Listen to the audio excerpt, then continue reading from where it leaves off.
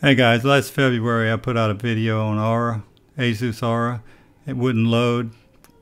I had the problem, a lot of people had the problem, and the cure was very simple. All it was turn off your computer completely and just unplug it for a couple of seconds and plug it back in. And that worked for probably 75% of the folks.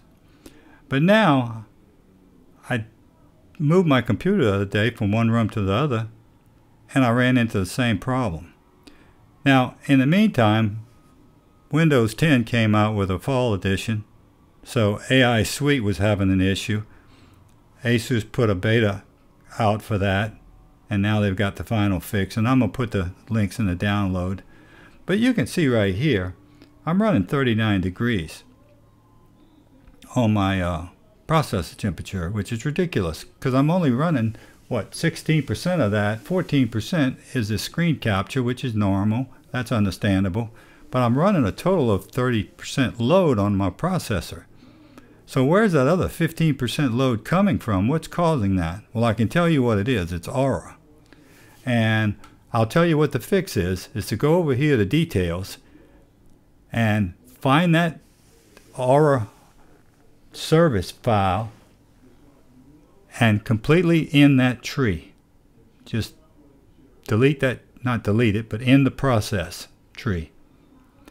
And watch that temperature over there. It's 41 degrees. I've seen it as high as 50 degrees. My fans were running like crazy. But that's going to take care of your problem. Now, when you do that, this Dr. Dump comes up. I don't know what the hell that's for. But just get rid of it. Ignore it. It doesn't mean anything. Now that's going to take care of your problem, but we're still going to have to shut the computer down and unplug it, plug it back in, go through that same rigmarole. But everything's going to work okay from then on. Your processor temperature is going to come down and everything's going to be okay, at least for most of us. Now I realize that some people, this problem wasn't cured by that simple fix.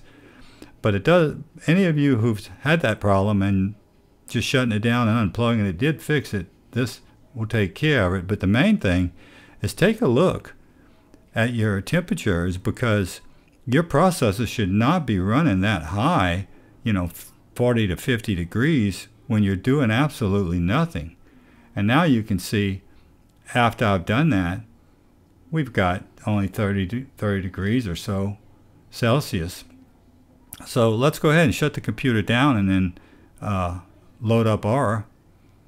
And there it is. I did that and unplugged it. I didn't want to bore you with that. But you can see Aura is working now. And my temperature is dropped way down to where it should be, around 30 degrees. So that's really the simple fix for it. But it's definitely worth a try, guys. I realize this is about 3.5 to 4 minutes you will never get back, but I think it's worth a try. Give it a try. You can see it worked on my computer. I've got a Z270A motherboard. I've got a 77K processor with an i7 chip, water-cooled, Corsair, all that stuff. So give it a try and see. I think you'll be surprised. But if not, take a look at the links I've got in the comments, because that'll bring you to the new AI Suite 3, and it'll also bring you to the new Aura download. There's several downloads all in that one zip file, so you'll have to just extract them and take a look at it.